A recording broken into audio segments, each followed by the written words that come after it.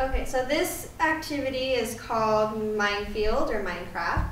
And what you do beforehand, before the girls get there, you can have these little dots and set them up in a grid, or a 4x4, 5x5, 6x5, like the one we have here. Then you're going to set one dot to be the girls' starting point so they can line up behind. So please line up behind that orange dot, any order.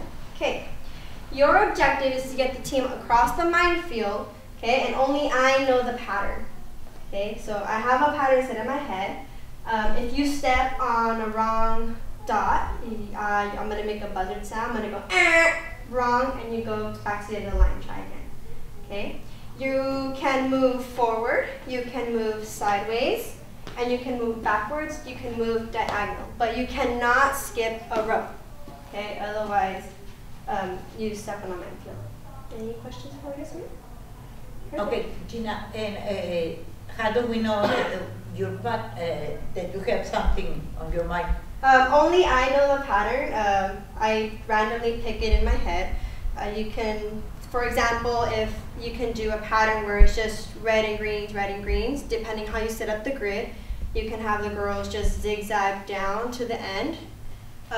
The starting point will be, since the ladies are on this side, they'll be starting from here, one of these dots, and ending on one of these dots here at the end. Okay? All right, Vanessa, go ahead and take your first step, and let's find out which one is the correct minefield. And I will only say the buzzard if both feet are touching that one color.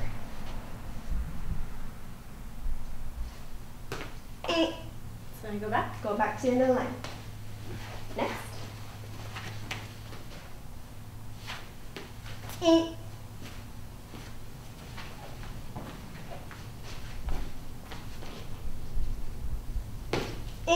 You skipped a row. Can't skip a row. Oh.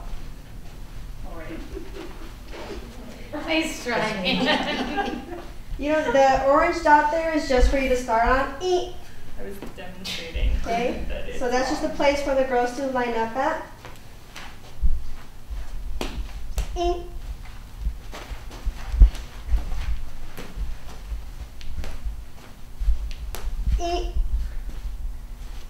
So far so good, you got some of them down.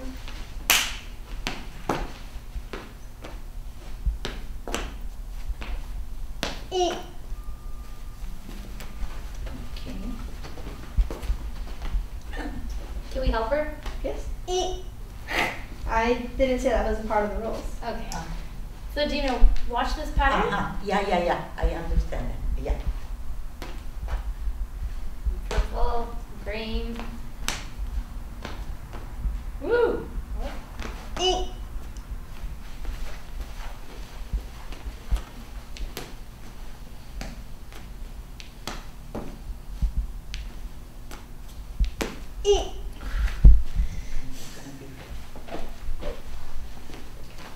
You will hear the girls tell each other that they can't help each other, but that was never implied in the rules. So maybe the second round.